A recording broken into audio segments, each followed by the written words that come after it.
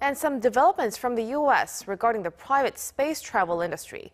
Elon Musk's SpaceX saw a successful test flight of its heavy-lift rocket prototype, while Jeff Bezo's Blue-Origin gave details of the company's planned spaceflight with a civilian winner of an auction going along for the ride.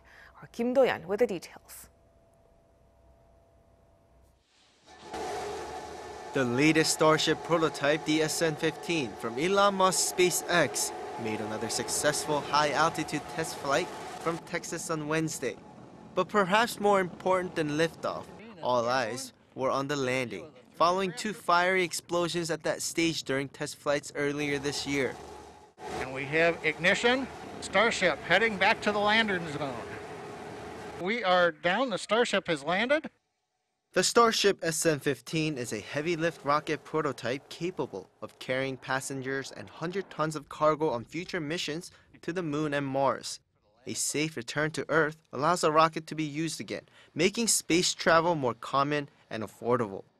On the same day, Blue-Origin billionaire Jeff Bezo's private rocket company released details of a suborbital sightseeing space trip launching on July 20th. The anniversary of the moon landing 52 years ago, and a milestone in private commercial space travel. One seat out of the 6 available to passengers is to be auctioned off.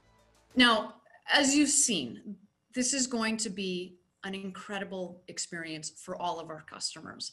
And certainly for our astronaut winner, the winner of this auction, they are going to, he or she will write him or herself into the history books, not just of spaceflight, but of history. Proceeds from the auction will be donated to the company's foundation. Apart from history and the charity, the entertainment angle cannot be ignored.